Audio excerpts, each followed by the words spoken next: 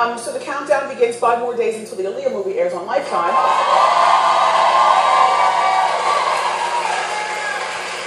It's called Aaliyah, the Princess of R&B. It airs Sunday night at 8. And I know a lot of you all are going to be squinting and scrutinizing since you know that, I'm one of the executive producers of the movie, and you're going to be quick to want to criticize me because I know that you know that the family does not want this movie to be done. But it's getting done anyway. We didn't need the family's permission.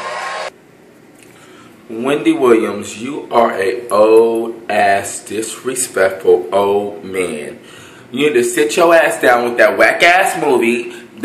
I'm not going to talk about the girl that played Aaliyah because you know it ain't her fault. It's your fault, Wendy Williams, because you were so quick to jump up on this motherfucking movie. For what? Why would you jump on this movie? Because why? Because you wanted to expose R. Kelly and Aaliyah. Aaliyah didn't want nobody knowing about that R. Kelly shit. If she wanted us to know about it, she would have let us know.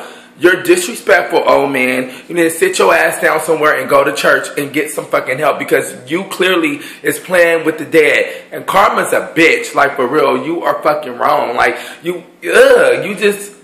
Wendy, you should be ashamed of yourself. You're fucking 51 or 50 years old. You're an old man. And you know what? That's what niggas do. Is do messy shit like this. You're a messy little bitch. And I hope that karma do come and get your ass. Trust and believe me.